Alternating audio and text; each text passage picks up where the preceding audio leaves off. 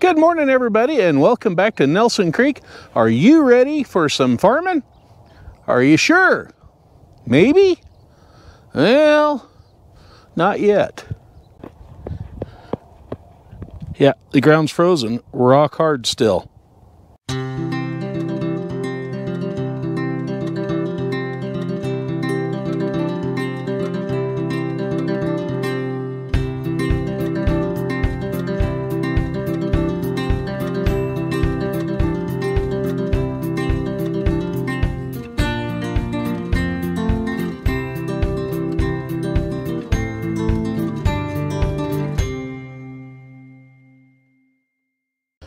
Welcome back to the farm, everybody. It is a beautiful Monday, the 28th of February, 2022.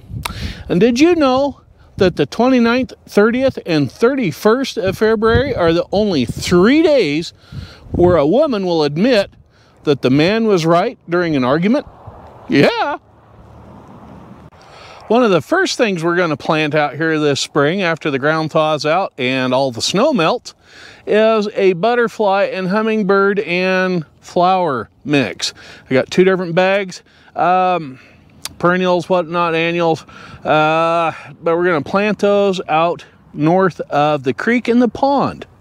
Yeah, somewhere starting, oh, there's one of our little pine trees, starting somewhere right along in there on that side of the creek, all the way down yonder there and around and out in here.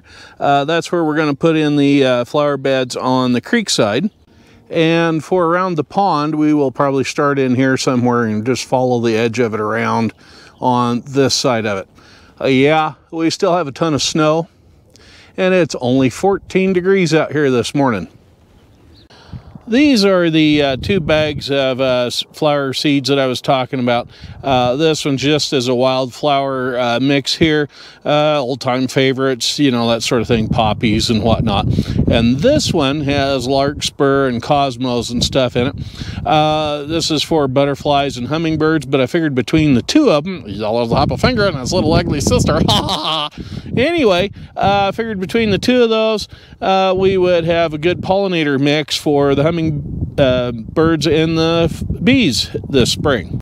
Hopefully those pollinators will also help in the garden area, because these are going to be planted right near where our garden is going to be.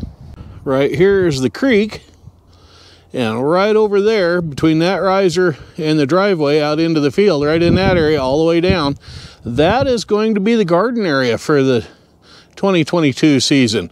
So yeah, all of our fresh produce is going to be coming out of that area right there. Say, did you see the deal in the news about the couple in Colorado that was going through a divorce court and they were trying to split up all their assets? And one of the things was their farm where they grew marijuana. Yeah, the judge finally had just awarded them joint custody. Hey, we say hi to the farm kitty again. Yeah. I don't know what we're going to call her yet, but she is very pregnant with a bunch of little ones. So we call her May Pop. That's May Pop if she gets out on the street. Ugh. Yeah, bad joke. Some of you may be asking, Dave, have you bothered to do anything the last couple of weeks besides put a sign on the outhouse? Well, actually, I have. And the proof is right here. Yep. What I got were some blue ribbon service booklets on the magneto for the Farmall H on how to repair it and whatnot.